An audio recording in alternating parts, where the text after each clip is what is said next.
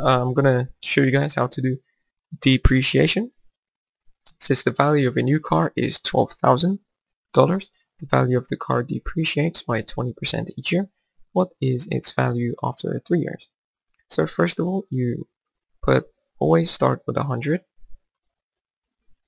and because there is a minus 20 here, you would do a minus 20, and you get 18.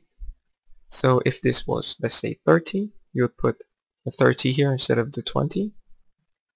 If this was 200, you put minus 200 here. So you get 80, and you divide 80 by 100. You always divide it by 100 no matter what, and you always minus from 100 no matter what here. And that will equal to 0.8.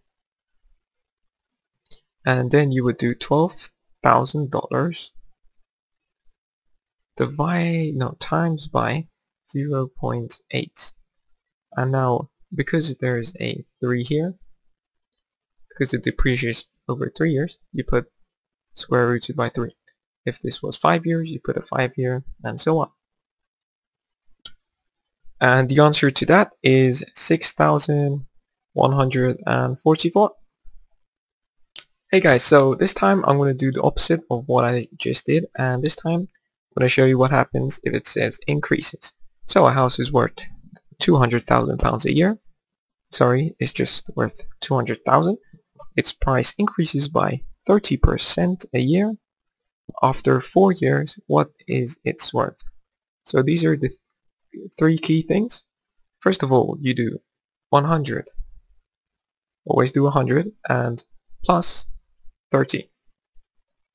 If that was 50, you put 50 here, but you always keep 100 here.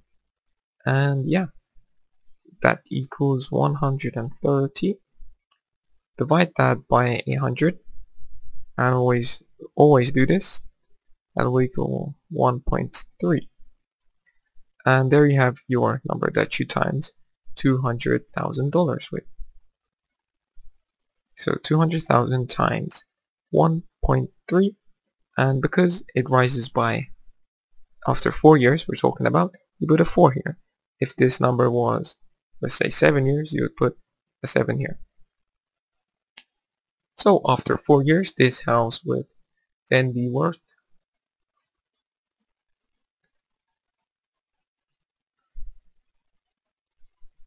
it says £571,220. Thanks for watching.